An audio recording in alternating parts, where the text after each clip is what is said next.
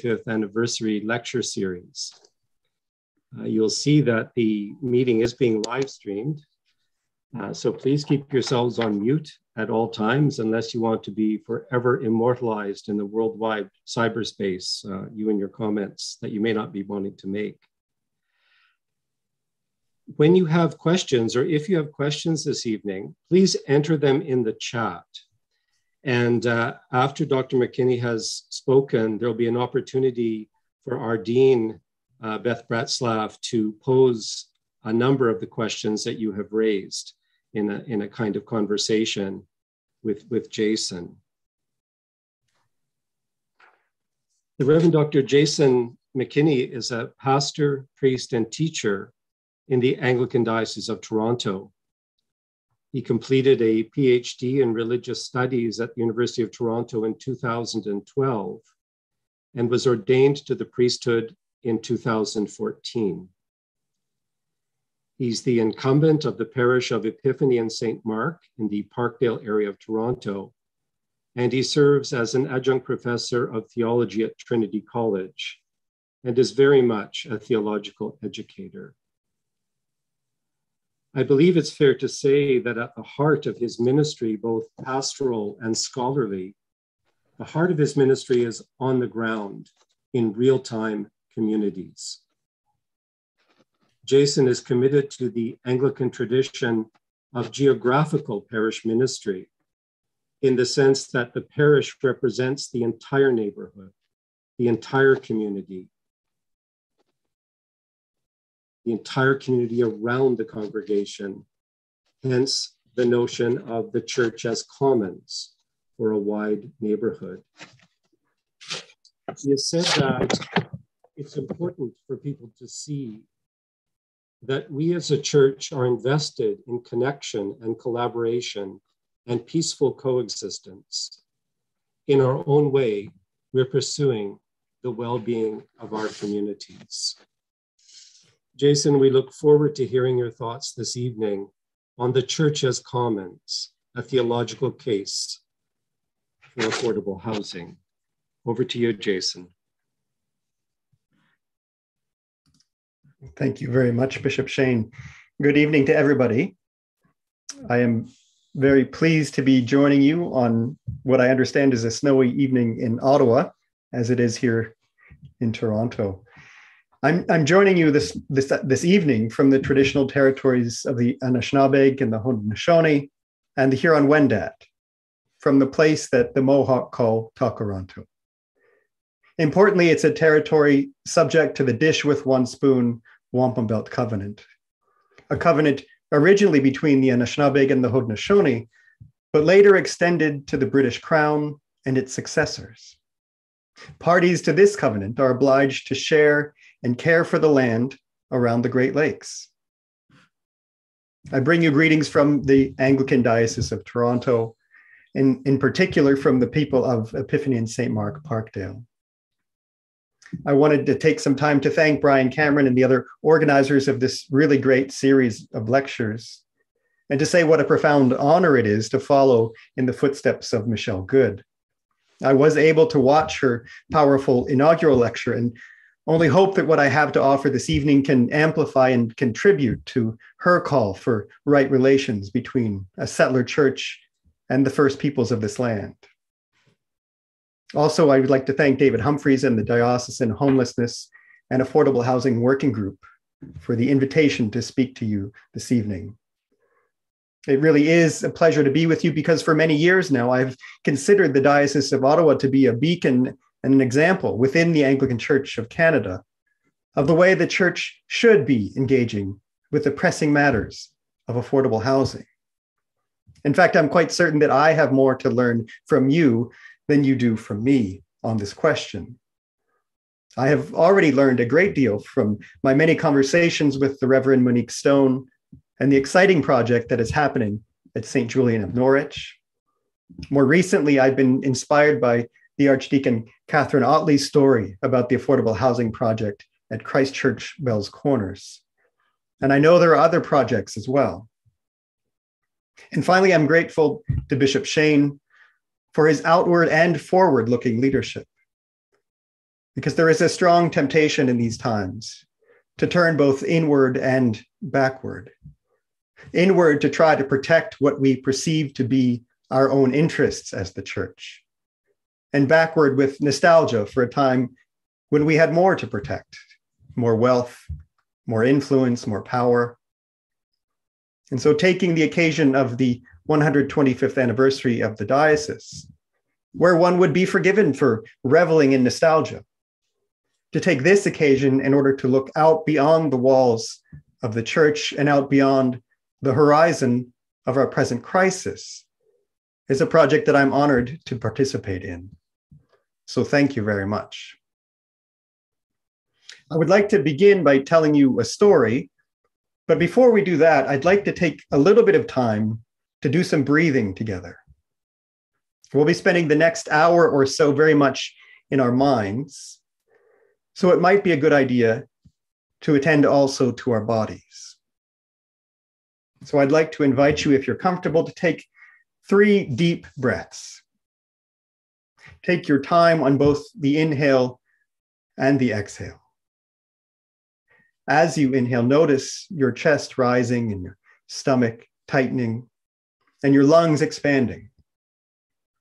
As you exhale, notice the falling of the chest and the softening of the belly and the releasing of the breath.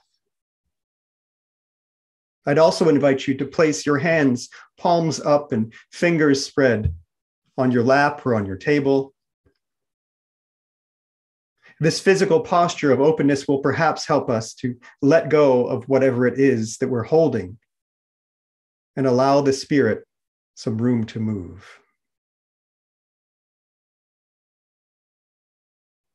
Take another breath or 2. And I'll begin with a story.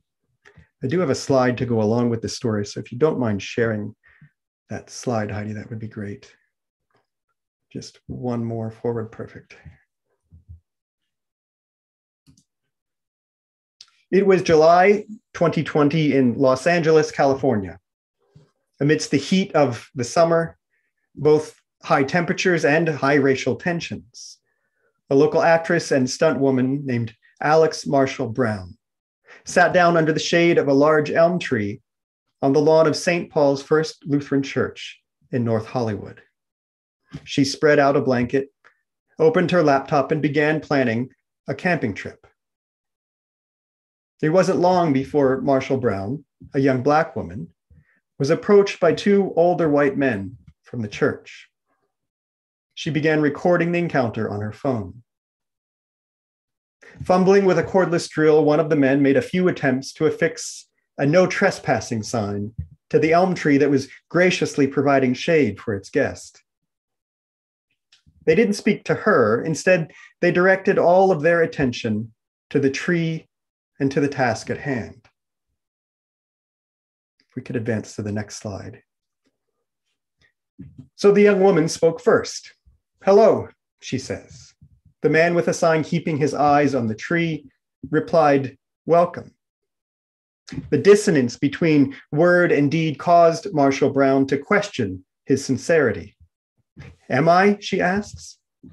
To which he replies, "Nope." "Why am I not welcome?" "Because this is private property. This church is not welcoming me." "No, it's not," he replied. "We have a lot of problems with people vandalizing, and we don't want anyone on the private property. You want to stay on the sidewalk, that's okay. The mayor says you can have all the sidewalk you want, but you can't be on the grass. That's our property." As the conversation continues, the 2 men, later joined by an older white woman, reply to Marshall Brown's questions about what exactly the problem is and how she is implicated. They try without much success to make the conversation about general problems of vandalism and safety instead of about race. "When people aren't nice," says the man, finally managing to bore a screw through the sign and into the tree, "we're not nice." When the Black woman asked how she had been unkind, the man replies, "You haven't. but we have to treat everybody the same. All lives matter. Keep in mind, this is the summer of 2020. Not only is the world on edge, deep in the throes of a new deadly pandemic, but the fires of a global anti-racist uprising, ignited by the murders of George Floyd, Breonna Taylor, and so many others, are raging. In this context, all lives matter is not an innocent, empirical, certainly not a theological claim. It is a racist trope meant to undermine the titular claim of the growing Black Lives Matter movement. The conversation continued for several more minutes, but the outcome will probably not be a surprise. This stranger's expulsion from the small patch of church land was all but inevitable.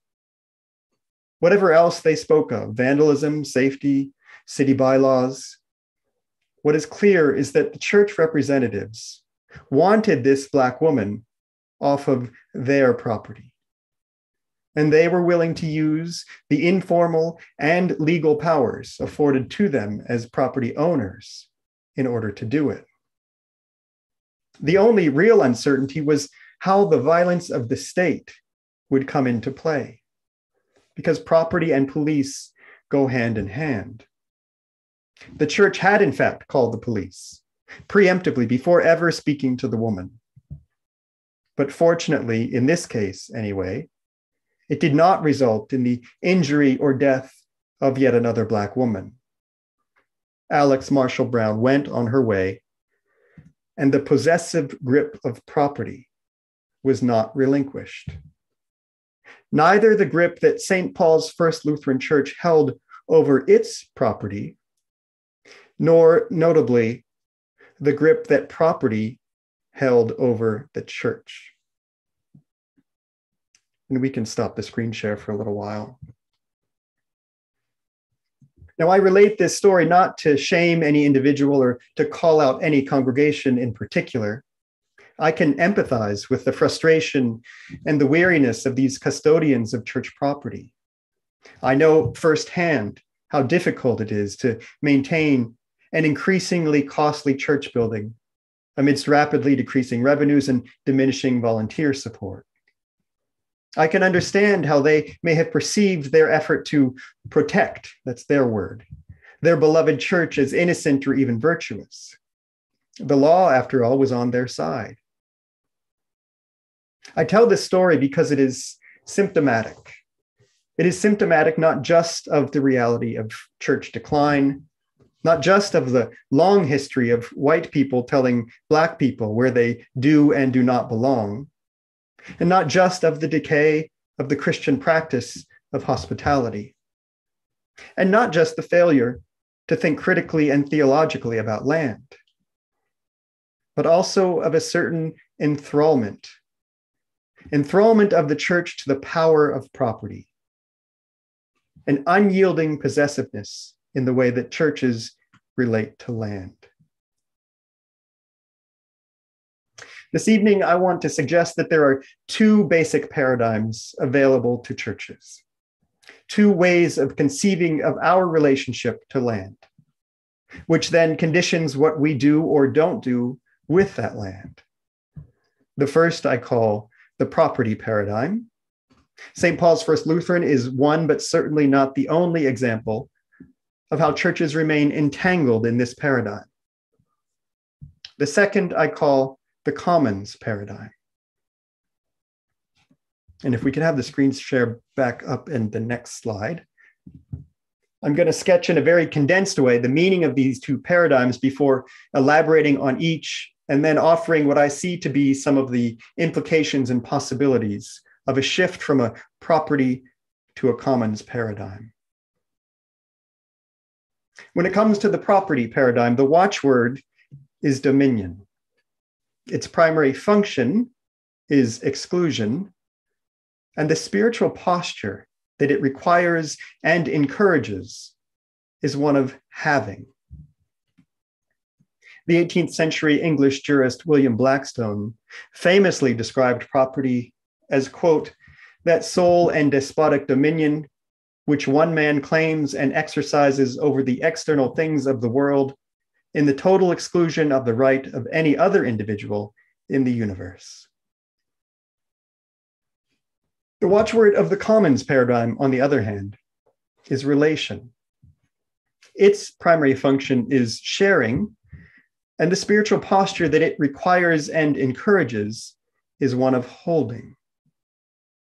Unlike the sole despotic dominion of the property owner, the commoner is constantly relating, constantly negotiating with the land and with other people around questions of access, of use, of benefit, of care, and responsibility. My focus tonight will be primarily on those spiritual postures, having and holding, that are cultivated through the practices of ownership on the one hand and sharing on the other. We could see the next slide. To have is to grasp and possess a thing in Blackstone's telling language, a thing like land which is perceived to be inert and mappable and exchangeable. To hold is to keep, to tend, and to care within a network of reciprocal relations and obligations. Borrowing a formulation from scholar of race and religion, J. Cameron Carter, I believe we have become a church of having without holding, when what we are being called to be is a church that has learned to hold without having. Land, I suggest, should be held, not had. And we can stop the screen share again. I'm going to say more about this, but I need to specify geographically and historically and culturally that the churches I'm referring to in this talk, including St. Paul's First Lutheran Church and our own Anglican Church, are the ones that Alan Roxburgh has called the Euro-tribal churches. That is, those churches that trace to the great migrations from the United Kingdom and Europe over the past 400 to 500 years, the churches that form the primary Christian groups in the United States and Canada. My interest in this subset of the global Christian church is related to but distinct from Roxburgh's focus on what he calls the great unraveling. That is, the decline and the general loss of political and cultural power that these churches had in a previous era.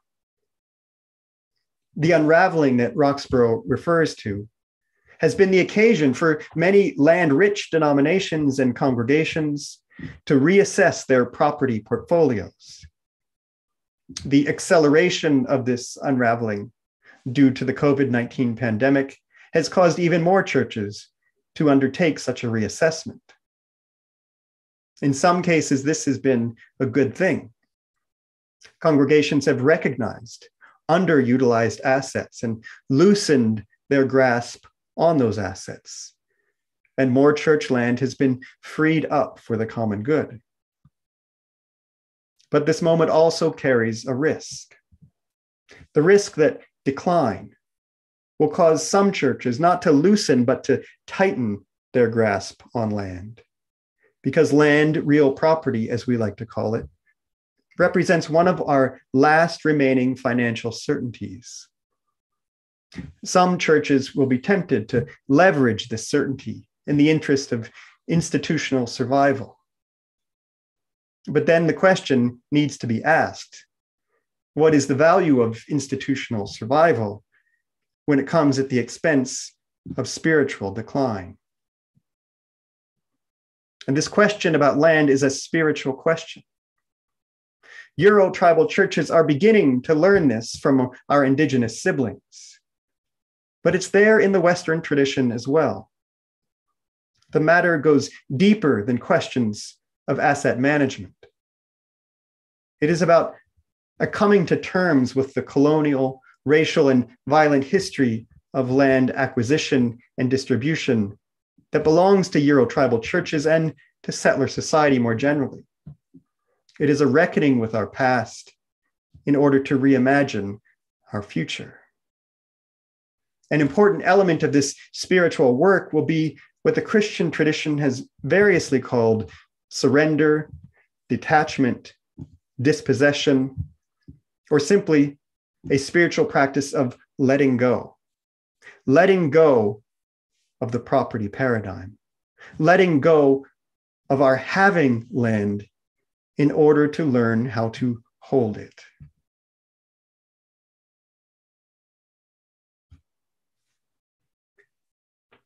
Letting go of the property paradigm. We in the Western tradition have been so completely habituated, formed, and catechized even by the property paradigm that it's hard to see anything outside of it.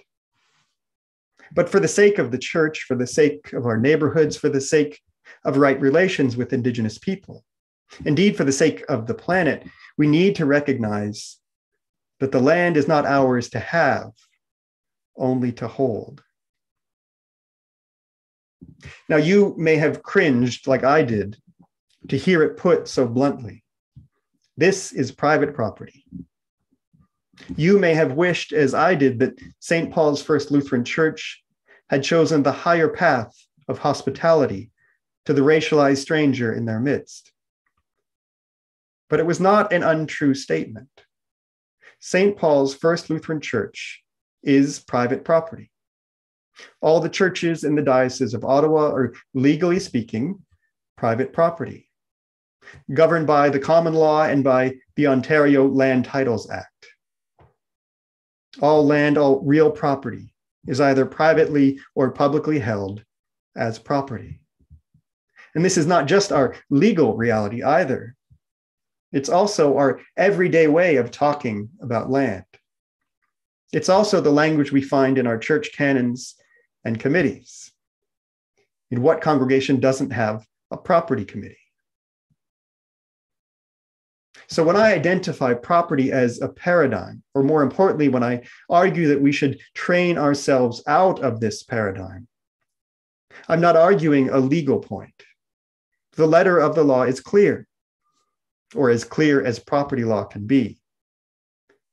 So short of arguing for the abolition of private property, which I'm not doing tonight, we are dealing with a question of spiritual formation. How to live well with land, with others, and with God, even within private property regimes. But as Christians, as readers of St. Paul in particular, a tension like this should not be new. Legality was never a principle of the highest good for Paul. Instead, it was always a provisional instrument of peaceable existence, a technology of relationship. But whenever legality prevented the Christian person from living out the fullness of their calling, as for instance, Paul saw in the requirement for Gentile believers to be circumcised, then such laws were disclaimed. Circumcision is nothing, he says in 1 Corinthians, and uncircumcision is nothing. But obeying the commandments of God is everything. Paul was not interested in rewriting Roman or Jewish law so that it would be more inclusive of Christian practice. Instead, he argued that Christians are simply free, discharged from those aspects of the law which contravened or inhibited the gospel. The principle is most succinctly captured in the apostles' claim in 1 Corinthians 6, that, quote, all things are lawful for me, but not all things are beneficial. All things are lawful for me, but I will not be dominated by anything. What might it mean to take such an approach to private property laws as they apply to church lands? We may be within our rights to, quote unquote, protect our churches from those whom we see as dangerous or as other. We are not legally obliged to be responsive to the needs of our communities. It may be a smart financial move to hold on to vacant or underutilized lands, even amidst an affordable housing crisis. It may be an even smarter move to sell such land to luxury housing developers. But just because it is lawful does not mean that it is beneficial. Just because it is lawful does not mean that it should have dominion over us. If we are going to resist the dominion of the property paradigm, resist both the dominion it authorizes us to exercise over others and the dominion it exercises over us, then we will need a set of practices that can train us out of the possessiveness that such laws awaken within us.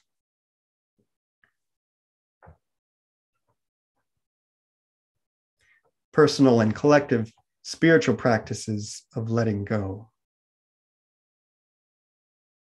The spiritual practices would be both personal and collective.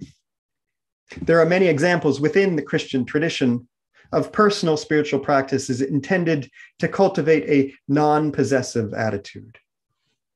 The little breathing exercises we did at the start of the talk, it was a mini practice in this direction.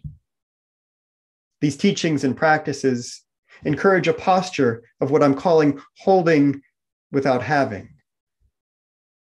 Many of these teachings and practices trace their roots back to Jesus himself, who, in the words of the ancient Christological hymn of Philippians 2, did not regard equality with God as something to be grasped, but emptied himself. Much of this teaching is preserved in the monastic or the so-called mystical strands of the Christian tradition. This does not imply that the insights are peripheral to the core theological claims of the tradition. It just means that we will often need to look to the mystics and the monastics for lived examples of a spirituality that has radically turned from possessiveness to generosity, or from having to holding. And if we could get the screen share once again. Former Archbishop of Canterbury, Rowan Williams, calls this a posture of dispossession, and he describes its basic contours in this way. As we learn to let go of our fierce impulse to contain and control, we become more patient with the fact that we are in the process not of mastering an object, but of orienting ourselves in a territory. And in the course of this, we are being changed, prized away from our centeredness in ourselves and our own safety or profit, and redirected towards the strangeness both of God and of the finite other, the neighbor. It is precisely this prizing away from our centeredness in ourselves and our own safety or profit that is required for us personally and collectively if we are to free ourselves from the dominion of the property paradigm and to contribute to the flourishing of our local communities. We can stop the screen share again for the remainder. In the history of the church, it has been the Franciscans, through their vow of poverty, who have most vigorously and explicitly refused the dominion of property in favor of a non-proprietary and shared use of land. Their common life was in many ways a translation of the personal posture of holding without having into a collective spiritual practice and form of life. It's probably unrealistic to expect Euro-tribal churches on the whole to adopt this Franciscan radicalism. But in the interest of deeper faithfulness, of the church's public witness, and of more diverse and affordable neighborhoods, we do need to cultivate our own collective spiritual practices of sharing. That is, we need to cultivate commoning practices. I believe we need to become a commoning church. What do I mean by that?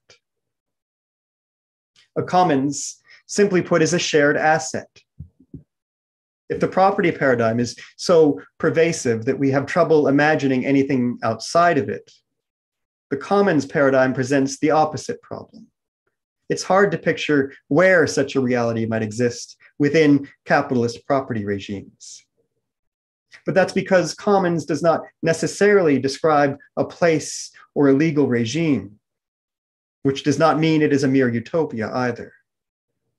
It is a practical and spiritual posture that one takes toward land or other forms of property. Historian Peter Linebaugh suggests that it might be better to keep the word as a verb, an activity, rather than as a noun, a substantive. In other words, it may be better to speak of commoning rather than to speak of the commons. In fact, we really only ever encounter a commons in process, as a social and spiritual practice. Picking up on this idea, economic geographers J.K. Gibson Graham defined commoning as, quote, a relational process of negotiating access, use, benefit, care, and responsibility. So the commons paradigm that I'm opposing to the property paradigm is not, first of all, a place, but a practice. It is precisely the problem with the property paradigm that it has reduced land to paper, to a commodity. It is too settled, too closed, too fortified. It excludes meaningful connection to land, to neighbor, to God. To speak of commoning rather than the commons also frees us from that binary or zero-sum thinking about property, the kind that can be so polarizing. It's either private property or public property. It's either capitalism or communism. It's either the sacralization of private property or its complete abolition. Commoning, on the other hand, does not need to deal in these abstractions or wait for a revolution. As Gibson Graham remind us, commoning can take place with any form of property, from privately owned property to open access property. So this means that even church lands, lands that, according to the common law and the Ontario Land Titles Act, are private property, such lands can be commoned. They can be released for the good of our communities. They can provide accessible community space in a time when such spaces are harder and harder to find. They can become community hubs where small ecosystems of value-aligned partners co-locate and increase local impact. And as the Diocese of Ottawa is aware, they can become sites of stable and affordable housing. And let's not forget the other side of commoning as well. Commoning is a relationship not only about giving, but also about receiving. Commoning churches can receive the care of the community, even if they're not sitting in our pews. Commoning churches can receive the wisdom of other religious traditions. Commoning churches can receive, let's get very practical for a minute, public funds to help with our commoning efforts. I know the Diocese of Ottawa knows about this as well. So to become a commoning church means to have lived more deeply into the dispossessive or kenotic spiritual practices of the Christian tradition, not only personally, but collectively. It means to have entered more fully into the relational networks and local ecosystems of our neighborhoods, where the decisions we make about land are not decisions based only on our own interests, but in the interest of the whole community. And here I move towards a conclusion. You may have noticed that my approach in this talk has not been to marshal all the teachings in the history of the church that favor what Catholic social thought calls the common destination of created goods. If I had wanted to mount a theological attack on wealth accumulation and private property, I could have pulled together a pretty impressive team, starting with a creator whose creation was given as a common gift, a Messiah whose counsel to a rich man was to sell all he had and give the proceeds to the poor, an early church whom the Spirit led to share all of their possessions in common. I could have continued with the early church fathers, especially Chrysostom and Ambrose, whose sermons sharply condemned the private appropriation of what God had clearly intended for the common good. I could have focused on the monastic practices of poverty, like the Franciscan radicalism I already referred to. I could have then included the religiously motivated resistances to the English enclosures, the abolitionist movement's realization that the problem with slavery was not just that people could become enslaved, but that people could become property. And the civil rights movement as it realized that Black freedom also meant wealth redistribution.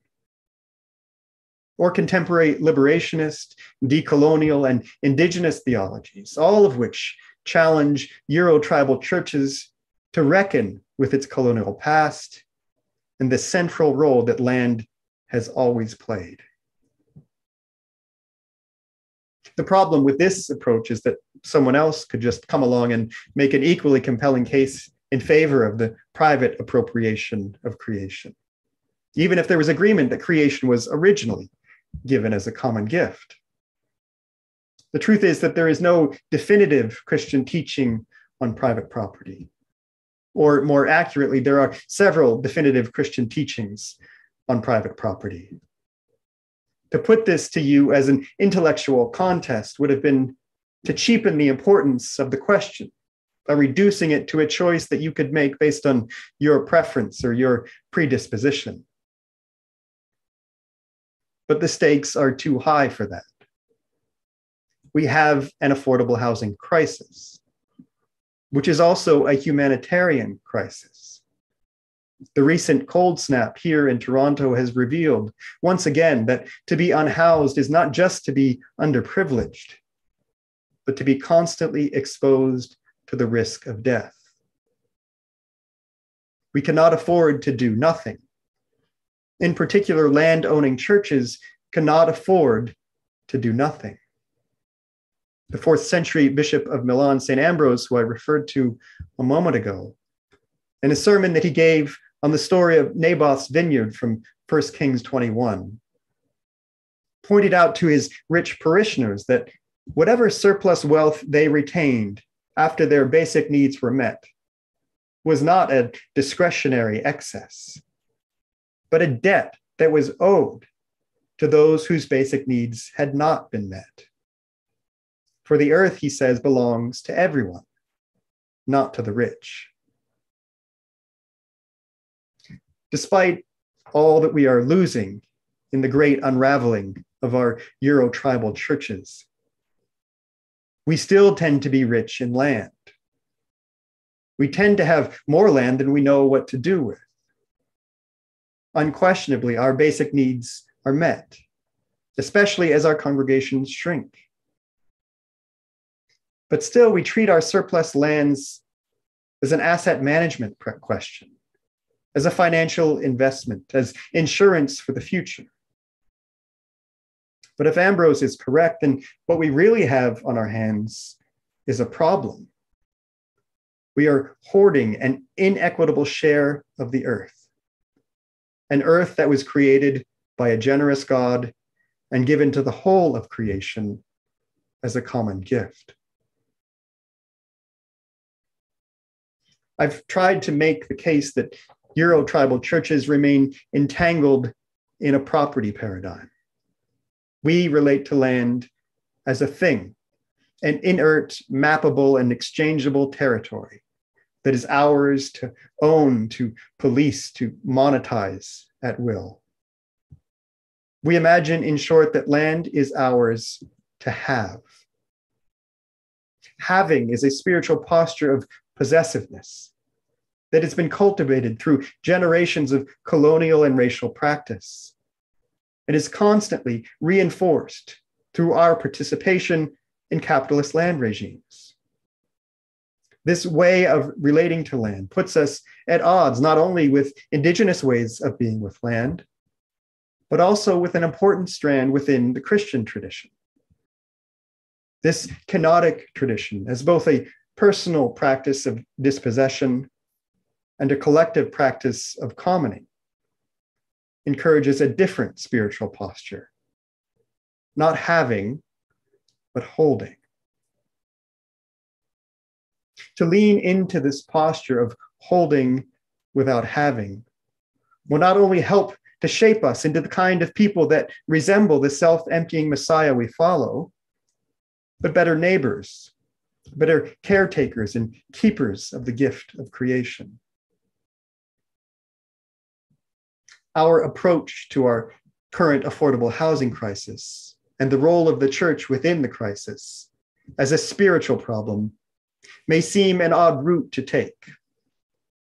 But I believe this approach offers something unique and important. So I'd like to conclude by naming 2 reasons why. It is practical and it is prefigurative.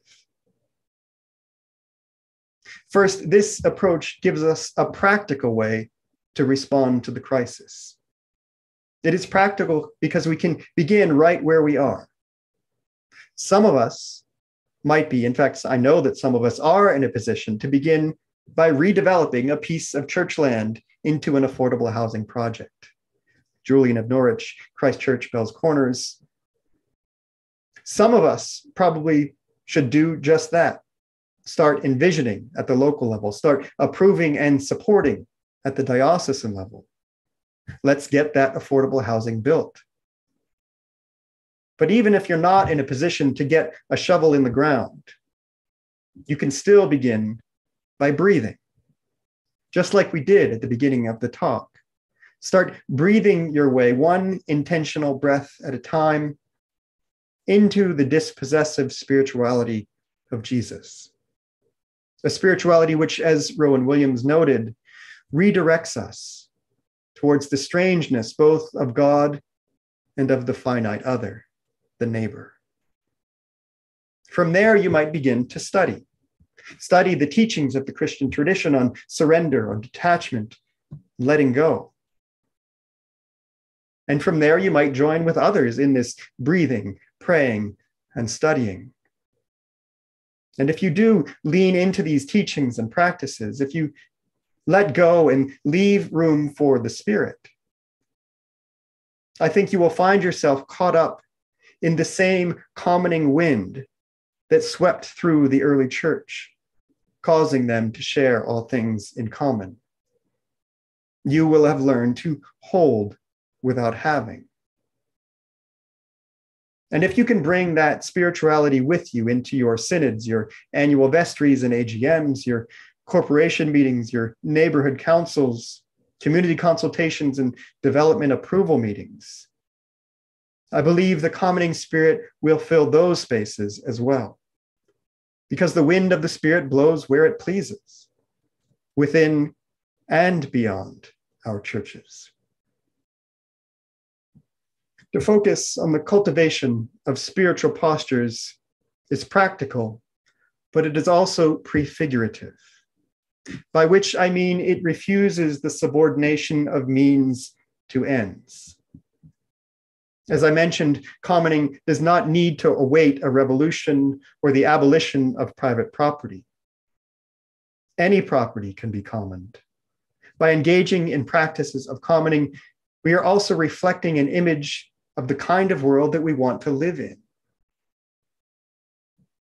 The work is not just about building units. It's also about affordable, inclusive communities that thrive in networks of sharing and conviviality.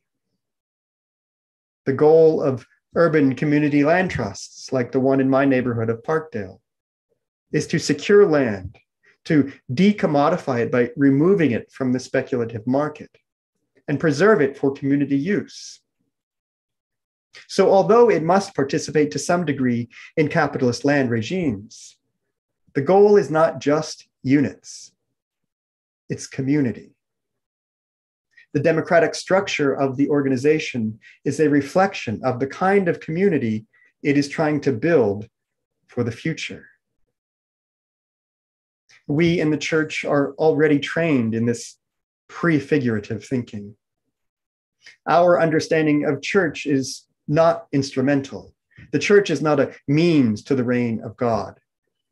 It is a prefiguration, a foretaste of God's reign.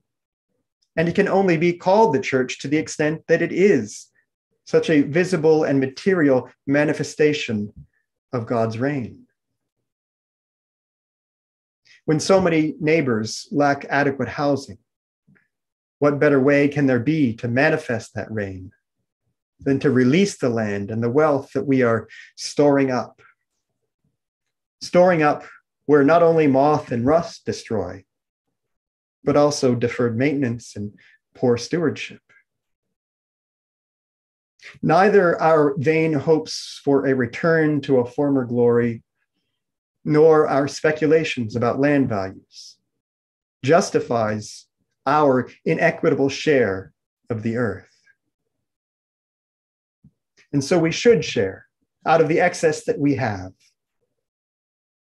For not only could such sharing be a foretaste of God's reign, but it was never really ours to have in the first place, only to hold. Thank you very much.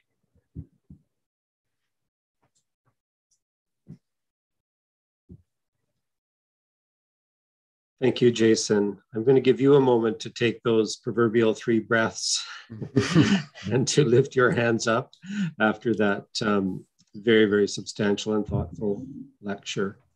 In the meantime, our dean will assemble some of the questions that have been coming in. And if everyone else wants to simply stand up and turn around and sit down, that's probably a good idea at this point as well. We all know the Zoom, the demand of Zoom on our bodies and our minds, however enriching the content is. So, Dean Beth, when you're ready, please signal and you can begin. Jason, you're okay to go? Good man. Thank you so much. Thank you, Jason. So for everyone, if you could just write your questions in the chat, that would be great. I need a few more questions. So while we're addressing some of these, perhaps you can add some more. Jason, I just want to, one of the first questions that came in fact, was something about how, like, it's a long way from learning to breathe together to providing affordable housing. Do you have any sort of practical little steps along the way that might be helpful for us to either to practice or to also pay attention to, so that by the time you're moving, you know that you're actually moving in that direction? It's a good question. I mean, I tried to spell it a bit of a step-by-step of how we get from that point to the building of affordable housing. I know that's obviously not a roadmap, but I think it comes out of a personal experience. So I discovered at almost the same time the depth of the Christian contemplative tradition and the capacity of a neighborhood to create a commons or to engage in commoning activities together. They didn't happen together. They were sort of separate. It was the commoning was happening outside of the church. The contemplative practice was happening with my colleague who's on the call now within the church. But for me, they were very obviously connected. And so almost since that time, I've been trying to build that bridge. And so this was sort of one attempt to sort of throw something across the chasm for my own sake as much as for the church's sake. But I just, there's something that just doesn't make sense to me in one respect, where why do we stop that that deep work of dispossession, why does that stop at the property line? And I know that's not there's no obvious answer to that question. I'm sitting in a home that I own right now. So but there's something about that threshold that it feels inviolable. And I could say one more thing, but maybe I should take a couple more. Sure. I think it's kind of a follow-up on that, but someone is asking, how can we hold on to exactly what you're talking about, that holy sense of our space, our holy space our sacred space that nurtures and, does all the things that it does for the community of the church, but also hold it wide open. Do you see what I mean? Do you have any sort of bridging? How do you bridge those two things? How do you approach your property that you're trying to be holy and find some sacredness in, and then take it out and not lose it all, so to speak, lose perspective? Yeah, I mean, I think this is the question for bishops and people in synod offices to figure out in terms of the portfolio, right? So some churches aren't going to make it, and yet that land is going to continue to be held by that diocese. So maybe there's a good decision to be made about the future of that land, even if it doesn't continue to be a worshiping congregation. Maybe it's a spiritual covenant that happens with an Indigenous community, so that when you see sort of down the road that a congregation isn't going to last forever, that there's a covenant that you enter into ahead of time, where when that time does come, there's a way of transferring that land to that Indigenous community. And I know this is an idea that has come out of the Haudenosaunee of the Six Nations, and this attempt to try to build relationships with churches that move us towards reconciliation and that take seriously the question of land. But there will be those congregations that continue to be thriving congregations. So it's not, dispossession doesn't have to be an either or. I think there can be, and I think this is the case again with the two cases that I'm aware of in your diocese, that you do have thriving congregations in both situations, which are helping to make the project work.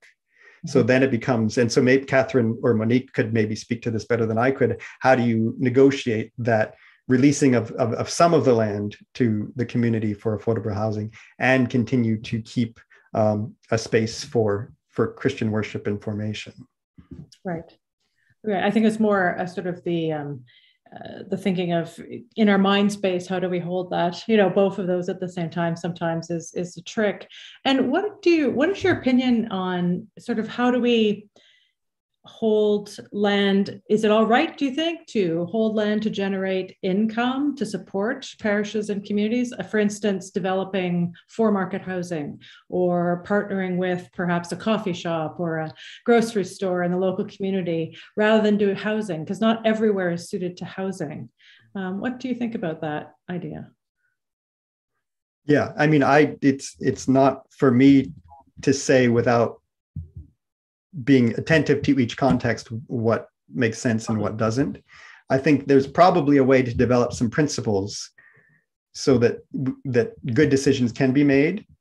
But yeah, definitely there's not, it's not a matter of replicating the same model at every site. I do have a preference for affordable non-market housing, working with not-for-profit developers, all of these things. As much as that's possible, I would always choose that option personally. But it's also sort of the congregation I work in, which is also in the neighborhood that I live in, and I'm aware of the kind of neighborhood that is. All of that is actually very possible. It actually does make a lot of sense to work with a not-for-profit developer and to focus primarily on affordable housing. But again, I think context and deep attention to that context is really the best way to make those kind of decisions. Do you have any ideas about how you would actually discern that around what to do with property in different contexts? Because that is a huge question, obviously. Well, I think that the work of commenting is really important, whatever the redevelopment or the development looks like. Mm-hmm. And so I think commenting is really about getting to know your neighborhood and your neighbors. And that's probably the best way, at least the place to start for thinking about what you want to do in that place. So, I mean, this is almost pro forma the way that a developer would do it, or a good developer anyway, would start with community consultations to see if what they have in their head is actually a good fit for the place that they would like to build it. Great. And do you know of any examples of churches who have created land trusts for green space where nobody lives, but there's people can enjoy the space, sort of like the beginning story that you started out with the gal under the tree, in the sense that it's not necessarily housing, but it's something that's important in the community, and in some places we don't have much green space. Have you heard of that idea? Yeah, I don't know very many specific examples, except the one that I mentioned, the Parkdale Land Trust. Actually, the first acquisition of the Parkdale Land Trust was not housing, but a green space, or a brown space that was going to become a green space, actually right in the backyard of the congregation where I am, which it's called the Milky Way Garden. But there's still a preference for housing with the Parkdale Land Trust. It just, the way that things fell into place, that land became available. That land was not going to be serviced by the city, so there were some limitations. So there was that contextual discernment led to that point. But I know such trusts do exist. I'm just more familiar with urban land trusts that focus on housing. Fair enough. What can you tell us just a bit about your own situation, about Parkdale? What's happening there? What all is part of that that commenting that you're doing? I mean, the commenting efforts in Parkdale are in many ways have emerged as a response to the pressures that we're building from gentrification. So the force of wealth and demographic change in this West End downtown neighborhood, if they were just left to do what they were going to do, the neighborhood would look very different than it does now. It already looks very different than it did 10 years ago, but it would look completely different if it wasn't for a kind of a grassroots response where the approach was not that neighborhoods must stay the same forever, but okay, like developers will tell you, change is inevitable. But if change is inevitable, then that change is going to be determined, at least in part, by the people who are here right now. And so that's where a lot of the vision behind the efforts that emerged in Parkdale in response to those pressures and threats of displacement came from. And so the Parkdale Land Trust was one of the things that came out of that. But it was also, personally, it was an opportunity for me as a part of the church to engage and to try to, again, build that bridge between spiritual practice and, local commitment to sharing. Was there resistance in your parish in terms of that? Quite large cultural change, actually, a real shift. And if there was, how did you address it? My experience with Epiphany in St. Mark has been that there's been a real openness to, I mean, the shift that happened for us was really one of moving from a parish who was sustained partly by congregational givings and partly by rental income from tenants who may or may not have any connection to who we are, our self-understanding, to we have surplus space. Why don't we focus on value-aligned partners, move away from the tenant-landlord relationship as the primary way of relating, and think about supporting local organizations whose vision we also support. So, and that has turned out to be a very good choice for us in lots of different ways, including financially. But it feels more integrated, and it also helps a church, an aging congregation that's not as active as it used to be, to say, well, at least our building is having an impact, even if we are not doing the same things that we used to do. Right. So give them a positive, common focus, and away you go. Good. One of the first steps of commoning, certainly at a parish level, seems to be having a strong theology of hospitality, or developing such a ministry. Can you speak a bit about that, and about the connection between hospitality and commoning?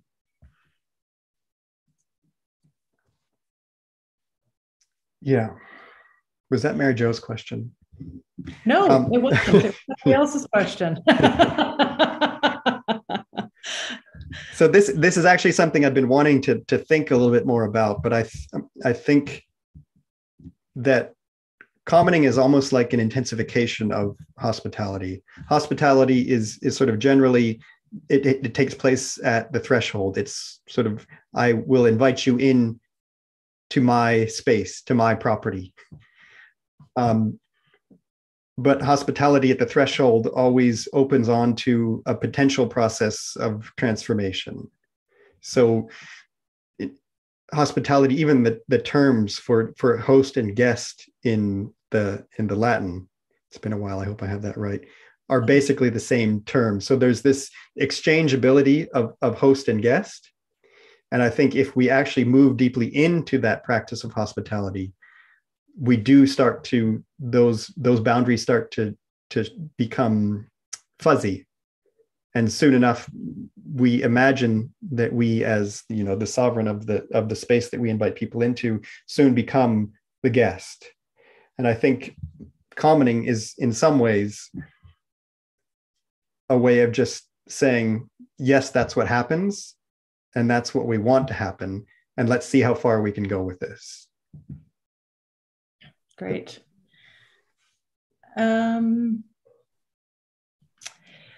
Someone's asking about that they really appreciate the paradigm of holding, and it's a great way of focusing attention and land use. What are your thoughts on partway positions, such as the church using space being made by inviting the use to general public, such as benches or gardens or concerts or other things? I mean, is that a step in the right direction? Is that, or do you find that we get paused there for too long? I think if we're beginning with that personal spiritual transformation, where this non-proprietary sense, where we're not threatened by people coming into our space, then wherever you start, I think, is a good thing. And I think it's also, and again, speaking from experience, it's also a capacity question, right? So you can be as welcoming, hospitable, engage in commoning only to the extent that you can sustain it. And sometimes maybe a bench on the front lawn of the church, maybe that's all you can do at this point. So I think any step is a good step, as long as it's a part of that process of letting go that we're doing personally, which I think then can sort of radiate and become a collective practice. Right. Since affordable housing requires a lot of extensive involvement by many, many different actors in that, do you see a role for the church trying to influence government or private developers to promote affordable housing? What do you see as the role of the church in that? I mean, I get the practical commoning thing in terms of our individual and our parishes, but what about the next level? Yeah, I mean, I'm all for advocacy, but I think it needs to be done, especially for land-rich churches. If that advocacy for affordable housing in your city is theoretical and you don't have skin in the game, then that's going to be a less meaningful type of advocacy. So I think policy does need to be affected. I think I'm not opposed at all to that happening.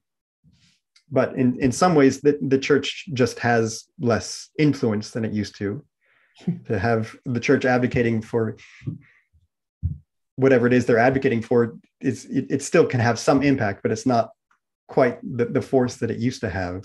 So it's sort of like things have switched, where we have more to offer actually in terms of material toward these inclusive, affordable communities than we do, power to influence politicians to implement policy that's going to. So yeah, it's a both and, but I just think we have to recognize the moment that we're in as a church. And I think we're going to have more impact with skin and or land in the game rather than just advocacy. Yes, I think you're probably very, very right about that. And one person was just wanting to clarify, do you think the church it's a better thing for the church to just simply divest sometimes of the land, or even to buy more land, perhaps in some cases? Because sometimes we don't have the land in the right places. As you noticed, we have a lot of churches, but they're not necessarily in the geographical locations that may be most helpful right now for affordable housing or for anything else, frankly. Mm-hmm. And so what do you think about that? Yeah, again, I'm not a bishop, so I don't really have to think too deeply about these things, but my sense is that we need to have within our approach to the property portfolio, land transfer, I think in particular to Indigenous communities. I think that I don't think that's something that we need to implement across the board, but if it's not something that we seriously consider for situations where it makes sense, then I think we're not doing all that we can. So I think so transfer or giving away of land, I think should be one of the tools in the toolbox. Again, especially as it has to do with moving towards reconciliation with Indigenous communities. And if a church is in a position where they can purchase land, especially if that land is at risk of being lost to a community, I think better for a church, better for a charity to be able to grab that piece of land than for it to be sold to a luxury developer and that community become more and more exclusive. Right, great. And here's a quite practical question, that our breathing exercise at the beginning were a good example of the physical practice of letting go, which we all know if you only hear about it, you're not going to do anything about it. It's got to be part of your whole being. Do you have any recommendations for Lenten practices? I can think this must be a clergy person thinking forward to their Lenten studies going on. Do you have any ideas for Lenten practices to help us let go that you might have used in your toolbox at some point? It's always worth, I think, experimenting with the richness of the contemplative traditions within the church. So centering prayer is a really good one, and there's lots of resources out there for sort of gradually moving into that practice, which is very much a practice of letting go. I think it may be interesting to somehow tie that to a collective practice of letting go or commoning. It's, again, these are the sort of the two pieces of the talk, but I haven't really thought too much about how to tie those together in terms of a Lenten curriculum, but it's a really good question. And I'd love to use something that somebody puts together or take some time and think more about that. Don't expect you to have all this figured out. It's the work in progress for all of us. Is there anything, Jason, that you want to add to what, you've sort of got these are the questions. I think I'm out of questions at the moment. If anyone has any more, that'd be great. But anything else with the nature of the questions that we've been asking that you might want to add at all at this point?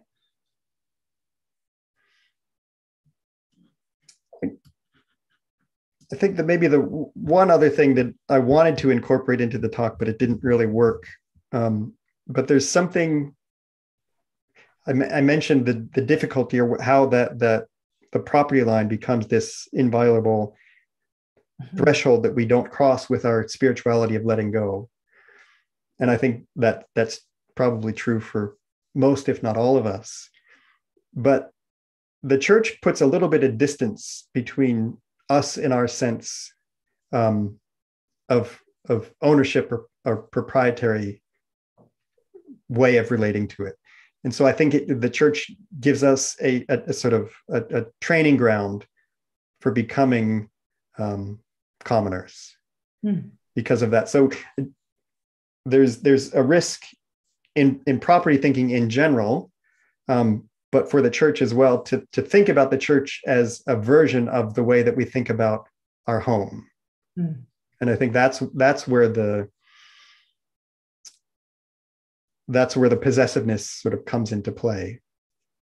But because we don't actually relate to the church the way we do to our homes, it's a good place where we can learn to let go, which then potentially we can bring back to our homes and be able to come on our homes a little bit more if we've done a bit of that practice with the church. So that it's an unfinished thought, but it seems to me another one of those places where the church has something to offer in this larger vision of seeing a world with more commoning happening. Right. That's really interesting, that sort of spiral that connects the church, our homes, etc. So that's great. Thank you, Jason, very much for answering all those questions that we had for you. It's great. They were great questions. Thank you for fielding those. You're welcome. Thank you, Dean Beth. I would now invite Archdeacon Catherine Otley to express our thanks to Dr. McKinney. Catherine. Thank you, Jason. Dr. McKinney, we are honored to learn from your contribution to our 125th celebration as we both reckon with our past and reimagine our future in this time of, as you mentioned, the great unraveling. It's important when we consider affordable housing that we have a strong foundation, a good bedrock to build on and from. And you have called us this evening to resist that property paradigm that we are that is embedded within us, and to reorient ourselves to dispossession, to letting go, and challenging ourselves to develop those spiritual practices you mentioned that help us embrace holding rather than having. It spoke to me of having a respect of the land that we are caring for, and a respect therefore for our neighbors. So thank you for helping us to become true community and learn how to practice commoning. Thank you for your words this evening. It was very much my pleasure. Thank you so much for having me. And Diocese of Ottawa, keep up the good work on affordable housing. We all have a lot to learn from you. Thank you for those encouraging words, Jason. They're much appreciated. And your reference to bishops and other people who work in synod offices were well taken. In all seriousness, well taken.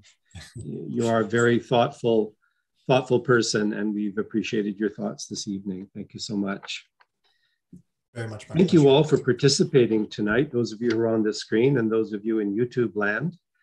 This lecture will be held on our website for some time, so please encourage other people to watch it. I certainly have some people in mind that I'm going to encourage them to have a look at it. Our next lecture in this 125th anniversary lecture series is on Monday, February 21st at 7:30 p.m. And at that time, we'll be listening to a panel discussion of environmental specialists and experts on the theme, Signs of Hope in the Fight Against Climate Change. There will be more information on that coming out very soon. As Jason began his talk this evening, a conversation I had with my Algonquin spiritual advisor, Albert Dumont, came to mind. And he told me that the territory on which the Diocese of Ottawa rests was, before European contact, entirely Algonquin Anishinaabe land. It was only after European contact that the Europeans awarded land that they had conquered to other indigenous nations. So that's something that is very much in my mind as we think about land acknowledgement, the kind of Euro-tribal interference in the land traditionally held by indigenous people is something we need to perhaps correct for, or at least acknowledge when we acknowledge territory. And so I speak to you this night on the ancient territory of the Algonquin Anishinaabe. I wish you all a peaceful night. For those of you who are in conditions that are very snowy, a safe night. And may God's peace, which passes all understanding, be with you and those you love this day and always. Good night now, everyone.